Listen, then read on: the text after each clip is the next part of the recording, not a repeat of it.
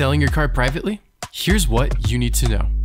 As the seller, you'll need to gather and fill out some documents.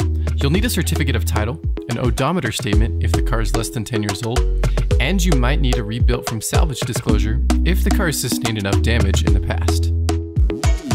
After you have a serious buyer, the next step is to fill out a bill of sale.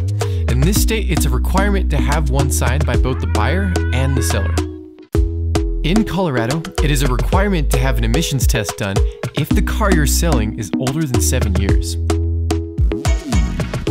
Next, you'll need to transfer the title to its new owner. You'll need to hand over the current title, have all of the previous documents filled out, and exchange payment.